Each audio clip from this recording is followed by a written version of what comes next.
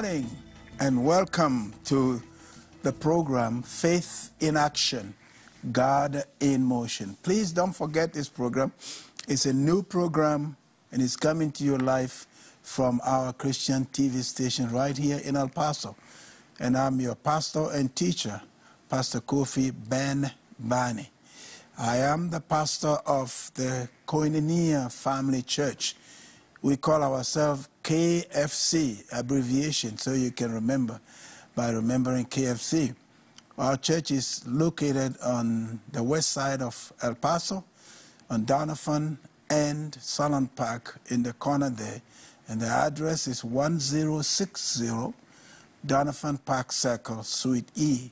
If you need to call, just call phone number 915-345-3280. Some of you had called me last week to ask for prayers, and I thank you for calling, and I pray that the prayers that I prayed with you and what we pray for, God will answer the prayer. If you need prayer at any time for anything, call that number, 915-345-3280, or text me, Pastor Kofi, I need prayer. Don't call me to argue or don't call me to insult me, but call me so we can pray together for deliverance, for healing, for salvation, for the kingdom of God to manifest in your life. Today we are going to continue our study on the subject of faith. Last week I told you that faith is like a spiritual GPS. You have your GPS, you don't know where you are going, you program it, you put the address. The only way you're going to get there is to follow what the GPS says. So faith is something that we don't, the Bible says faith is the substance of things hoped for, the evidence of things not seen. So for your faith to actualize, you have to recognize that your GPS is your faith. It will lead you to where God wants you to go. But Paul also said faith comes by hearing and hearing the word of God. This is last week. And the only way your GPS is going to lead you to your destination is for you to listen and follow what the GPS says. The same thing with faith. The only way your faith is going to be actualized, activated, and lead you is that you listen to the word of God, what God says about every given situation. That was last week. Today we're going to talk about how to live or walk by faith. Somebody called me and said, Pastor, you're talking about faith. How do we walk by faith? How do we live by faith? So this morning I'm going to talk about how to live or walk by faith. But before we do, let us pray. Father God, we thank you. We love you. We glorify you. This is the day that you have made for us. We shall rejoice and be glad. God, if anybody that is hearing this message today is going through anything circumstantially, whether it be sickness, addiction, marriage, children, I pray that your grace will abound upon them. Your mercy will come. Your loving kindness is better than life, and shower upon them. Bring healing, bring deliverance, bring salvation to each and every one that will tune in to hear this message that needs your help in Jesus' name. Lord, bless your word, and let your word be like a treasure. Your word be life. Your word be healing. Your word be joy and peace in the Holy Spirit to your hearers tonight, this morning. I know that some of you may not be believers, may be religious, but if you just fumble and tune in and you hear this word, I also want to encourage you that there is salvation in Jesus waiting for you. And these words tonight, today, and many other ones that come through this channel or this TV station can lead you to salvation. I have a pastor friend who, last time we were talking, he said, I just preach deliverance. Because Jesus delivered me from drugs. He delivered me from addiction to drugs. And so I preach the same because Jesus did it for me. And I want to encourage you, if you are dealing with drug addiction, if you are dealing with sickness, you are dealing with any kind of predicament that you cannot, doctors cannot help you, call upon Jesus. Jesus will save you. Jesus will deliver you. Jesus will heal you. But let's talk about the subject of the day. How do we walk or live by faith? I want to start this from the book that we all are very familiar with, the book of Proverbs, which was written by Solomon, the son of David. The Bible classifies Solomon as the wisest man on earth during his time. And I can even argue that even up to today, as far as God's wisdom is concerned, nobody had been able or will be able yet to demonstrate the depth of wisdom that Solomon had. And that blessed him to make him who he was, and God used him. So we can listen to Solomon, because Solomon was very rich, Solomon was very famous, Solomon was very everything. But the top of his life, the apex of his life, was the wisdom that God gave to him. So Solomon is very particular to talk about his son, about wisdom. He could have talked about his son about how to make money, how to be the Elon Musk of the day, or how to be the Bill Gates of the day, or Zuckerberg of the day. But no. He's talking to his son about how to walk in wisdom, the power of wisdom, the preeminence of wisdom, the importance of wisdom. And in chapter 3, he comes to say the same thing, but in different words, and articulate for us how we can walk by faith as it relates to the wisdom that is God himself. He said, "My son, do not forget my law, but let your heart keep my commandments. For the length of your days and long life and peace they will add to you. Let not mercy and truth forsake you. Bind them around your neck, write them on the tablet of your heart, and so find favor and high esteem in the sight of God and man. Trust in the Lord with all your heart and lean not on your own understanding. In all your ways acknowledge him, and he will direct your path." I don't have to go back to give you an introduction. In chapter 2 of the book of Proverbs, Solomon talks about wisdom, the value of wisdom, how valuable is wisdom. And Solomon declared that wisdom will work for you if you know what you want or why you want it and how badly you want it to happen.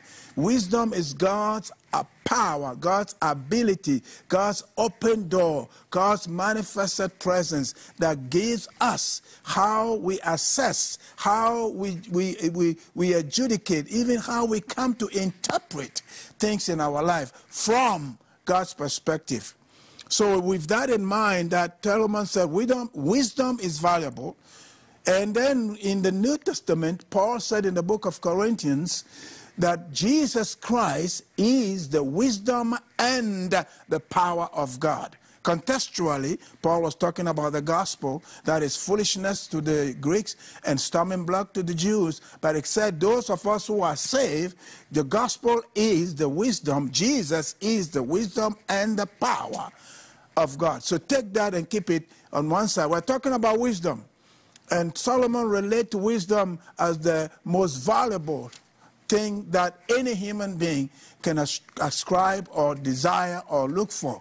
And Paul comes in the New Testament and said wisdom is Jesus is the power and wisdom of God. So let's say we all agree that for you and for me, the basic, the standard, the apex, the spectrum, the high, the low, the breadth, and the depth of wisdom is Jesus Christ. So if you want to walk in wisdom, you want to walk in what Solomon said, the word of God. The law said, do not forsake or forget the word of God. Anybody who is going to walk in the wisdom of God must start with the word of God. You can't forget the word of God. He said, keep the word. The word, this is what I say. Anytime you read the Bible in the Old Testament and you see these two words, law and commandment, don't be confused. The only descriptive English word we have is law. But for me, the word of God is a prescription. It's not a law. It's not a commandment like the military. Some people become rebellious. Some people just don't want to deal with the word because it's a law. We are not under law. No, the word of God, in my interpretation, is God's prescription. Like a doctor gave you a prescription. So Solomon is telling his son, if you want to walk in wisdom, use the value of wisdom, you have to not forget the prescription of God. And I'm going to change that word law for prescription. And let your heart keep the prescription, the commandments of God for the length of your days and the peace of life will come to you through the prescription. If you follow God's prescription, your life will be prolonged and the peace will be. He said, let not mercy and truth forsake you. That means if you are going to walk in wisdom, you've got to also understand the mercy of God.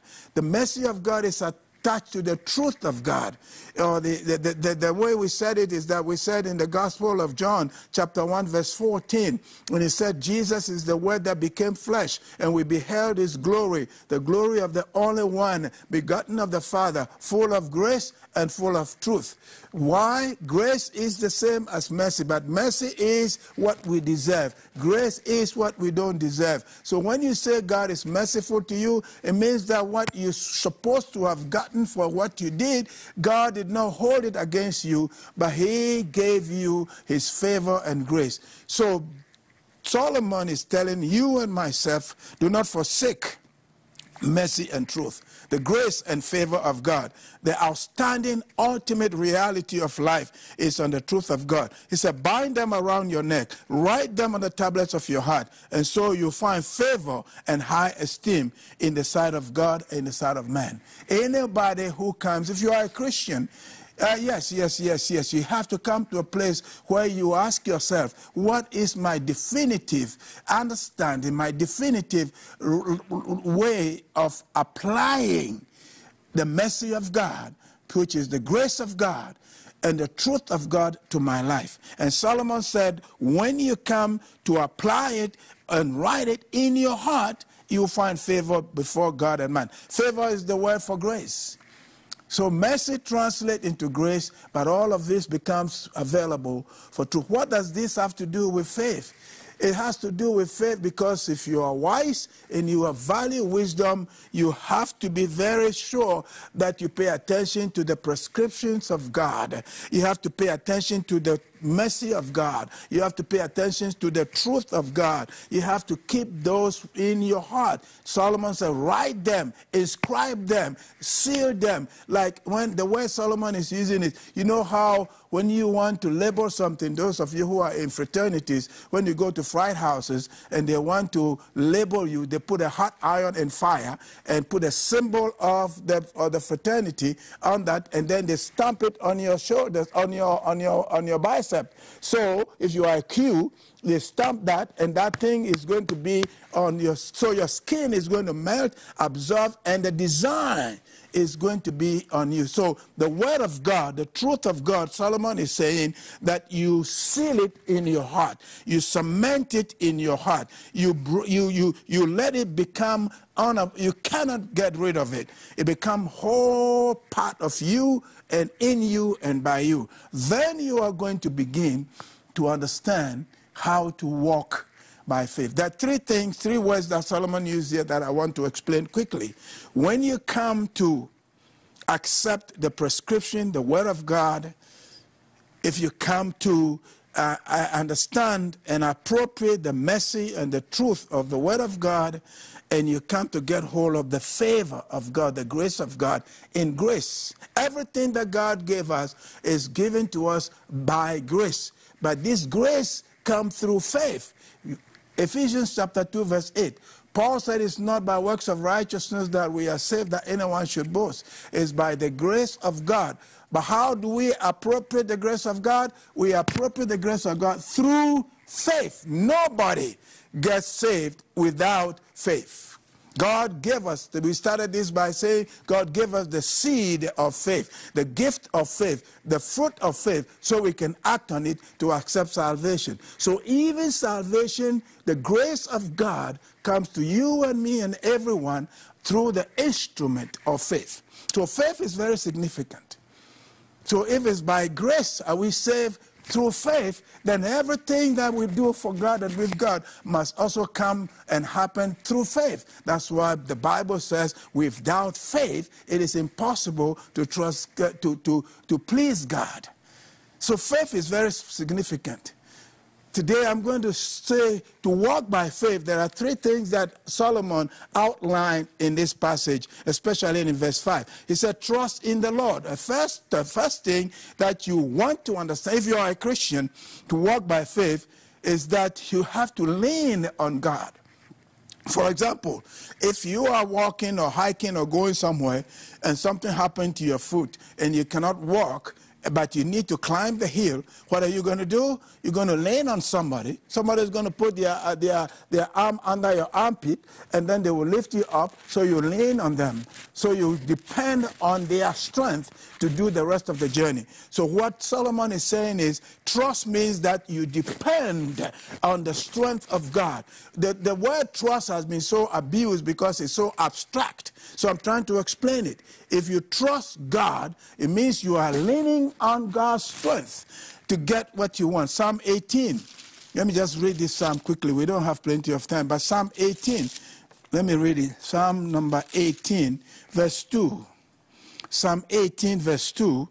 He said, the Lord is my rock and my fortress and my deliverer, my God, my strength, in whom I will trust. He used the same word, trust, but it first said, my God, my strength. So trusting God means you are going to lean on God's strength to do everything that you want to do. Here's the key. Even if you know how to do it, when you lean on God's strength, you get a better result. So trust means to lean on God's strength. Trust also means to cling to hook to connect to be welded to, just like a chain. If you put a chain together and you weld it, it becomes unbreakable. So what Solomon is saying is, trust in the Lord, lean on God, cling on God, let the strength of God be your support. Be firm. And another word we say in the Hebrew that defines the conclusion of trust is the word amen. Amen means I stand firm on the promise of God. I stand firm on the presence of God. I stand firm on the prescription of God. For you and I to be able to walk in faith, first we have to accept the prescription of God, the law, the commandment. Second, we have to let the mercy and the truth of the word of God uphold us. We are grounded in it. We bind it. We seal it like an emblem. And then we have to come to understand favor from God's perspective. Then you begin to walk in trusting God. Trust in the Lord with all your heart. It means that you have to lean on the strength of God. You have to cling onto the promises of God. You have to understand that your strength is limited, but God's strength is maximum strength will be available for you, and therefore you stand firm on God. The second thing that Solomon said that I need to explain, and the time is going, is he said, do not lean on your own understanding. This is very important in the days that we live in. Because if you want to walk by faith, you cannot lean on your own understanding. In this context, let me explain. Your understanding is what we might call in today's language rationalism. Some people say they are rational Christians. That means they operate through the process of reasoning. Everything that they read, they have to reason about it. They have to take it to the school of rationality. I know a lot of Christians who say, well, I don't do that faith stuff. I'm a rational being. Reason is a God's creation. God created reason. So when you are saying that, it means that you are putting the creation before the creator. What Solomon is arguing is a wise person, a wise Christian who wants to walk by faith does not lean on reasoning, because reasoning is as weak as the person who is processing it. I say it this way. Everything that human beings make has a flaw in it, because human beings are flawed people. So if you are going to depend on reasoning, there's going to be a lot of flaw in your reasoning and anybody's reasoning. That's what God doesn't want us to live the Christian life just through rationality or reasoning alone. Even in the centuries, when the Protestant movement started with Martin Luther, there were a lot of rationalists, we call them rationalists, who came and said, well, we can't do this faith stuff. We have to think it through. But the key is, if you depend on your rationality or your reasoning to serve God, you're going to fail, because reason is a creation of God and it's weak in many ways. But faith is a gift of God, the fruit of the Spirit, and does not fail. If you are a Christian and you are listening to me, I want you to hear this very carefully. Because next week I'm going to teach about the distinction, the difference between rational Christians and faith Christians who believe and trust God and live by faith. And those who say they want to, there are many Christians who are rationalists, who live their Christian life based on rational, deductive process. Reason is a gift from God, but it's a creation of God, and it has weaknesses, just like the airplane. The third thing, so you have to trust, and then you have to not lean on your reasoning. You have to have not the ability to distinguish the real from the unreal. The true from false cannot come through reasoning. It only comes through revelation when it comes to God. No human being can reason enough to save themselves from evil. The best of the best of the best of reasoning or rational beings are still weak and sinful, because reason cannot cure the sin or the defilement or the problem of sin. Only the Spirit of God through faith can cure us. So there's a dichotomy. There's a big gap between rational Christians and theistic or Christians who live by faith. And I want to say reasoning is not bad, but we cannot put reason as an ultimate means or process by which we walk with God. We walk with God by trusting in Him and being able to follow His prescription. Because wisdom is the principal thing that God gave, that Solomon is talking about. So a wise person in Christ live by faith, by trusting God, clinging and leaning and strengthening on God, never depending on their rationality for the ultimate conclusive decision that they make. They always depend on God. The third thing that Solomon said is, he said, trust in the Lord, do not lean on your own rationality or understanding, but in every way acknowledge God. What does that mean? He said, in every way recognize God as the sole authority in every aspect of your life. Recognize the authority and the status of God. To show what you know, give a recognition to God's authority. Anyone who wants to walk by faith, you got to follow these three principles. Trust God. Lean on His strength. Cling to God. Your strength is in His strength. And be firm on God's prescription and His word. Say amen and stand firm. But don't lean on your own rationality. Hear me carefully. Reason is not bad, but reason is a creation. It's something God has created. It's part of our sinful nature. It is not infinite. It is not God. But faith is a gift from God, a fruit of the Spirit. So if you want to grow in faith and walk by faith, your reasoning is just a tool that will draw you and bring you closer to God. But your final decision making has to be according to the Word of God.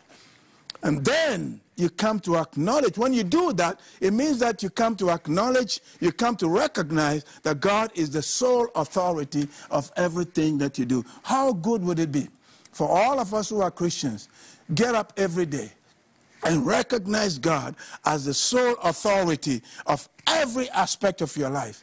Even things that you can do for yourself. You get up and you go to work. You do the work and get paid. But if God did not give you breath of life to get up, you won't start your day. So that means God is the sole authority of your rising up from bed, walking out from your house, sitting in your car, and going to work.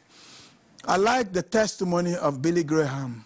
Dr. Billy Graham, the late Dr. Billy Graham, was speaking at one of the seminaries in Massachusetts, which he was one of the board members, and people asked him about his children.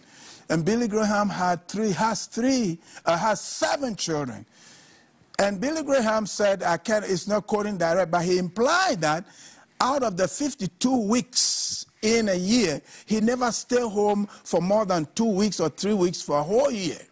That means all his 7 children were left with his wife to take care of them. But because she, the wife, and him, Billy Graham, had come in agreement to acknowledge and recognize the sole authority of God, that he, Billy, will go out and seek the kingdom and the righteousness of God, and God added everything.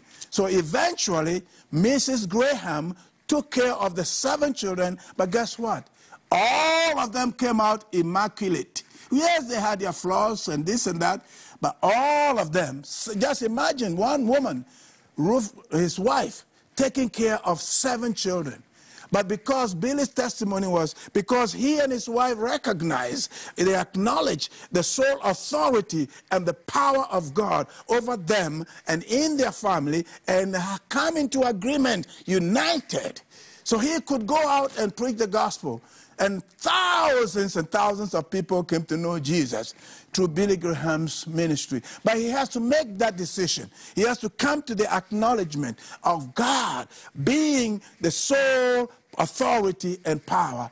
And him and his wife agreed, so God took care of his family. That's what the Bible says. If you walk by faith, one of the principles that we need to understand is that you seek first the kingdom of God and his righteousness and all things. Every day, everything, your marriage, your children, your body, your mind, your money, your sickness, everything. Culminatively, seek first the kingdom. Try to please God. Try to be what God wants you to be, where God wants you to be. Do what God wants you to be, and acknowledge the sole authority of God over everything in your life, and see if God will disappoint you. So to walk by faith or live by faith means you come to trust. You come to cling, you come to lean, you come to be firm on the principles or the prescription of God. Secondly, you do not make your final decisions of life based on your rationality or your capacity of reasoning. Thirdly, you come to recognize or acknowledge that God is the sole authority over everything. I guarantee you, God will never forsake you. Before we end, I want to ask you to support this program, Faith in Action, God in Motion, and send your donations to the TV station on behalf of KFC, Koinonia Fellowship Church. Help us to bring this message. And if you are listening and you are not saved, I want to pray for you to receive Jesus, because your faith is also the action that will lead you to experience the grace of God. So I pray, Father, for those who will come across this message and are not saved, that God, the Holy Spirit, will give them the faith that they can come to know Jesus and be saved and be delivered and set free. If you're going through anything that you need a breakthrough, in the name of Jesus Christ of Nazareth, I pray that God will give you the access to grace and set you free. In Jesus' name, amen.